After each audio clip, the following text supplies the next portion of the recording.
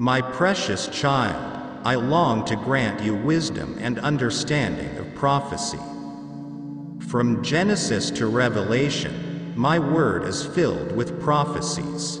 When I came into the world I created, many were fulfilled. Some prophecies have been fulfilled and will not happen again, while others have been fulfilled repeatedly.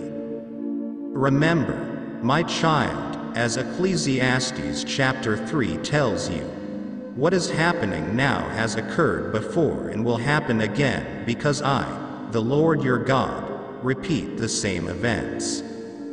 It is important to note that no prophecy in my word originated from the prophet's own understanding or human initiative. Instead, the prophets were moved by my spirit and spoke my words. My dear child, in order for me to impart wisdom and revelation from my word, you must approach it with the humility of a little child. In the past, your pride prevented me from granting you wisdom and revealing truth from my word. Many of my people have proclaimed the fulfillment of a prophecy without realizing that it had already been fulfilled in the past, because, as I said, I repeat the same events.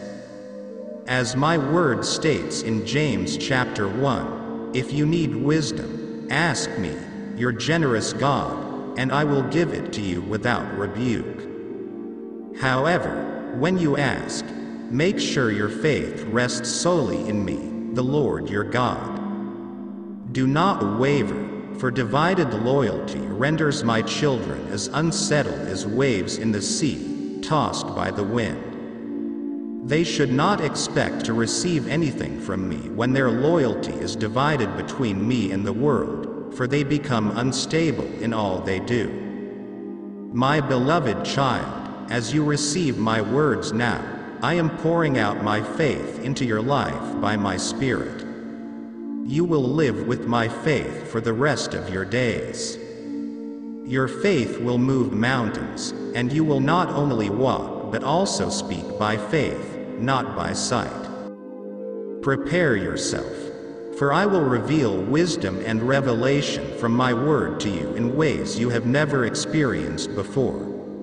But always maintain the humble heart of a child. You are my masterpiece, the apple of my eye, fearfully and wonderfully made in my image. I have anointed your head with oil, and you are my hands and feet. You are one of many whom I have chosen to carry my glory.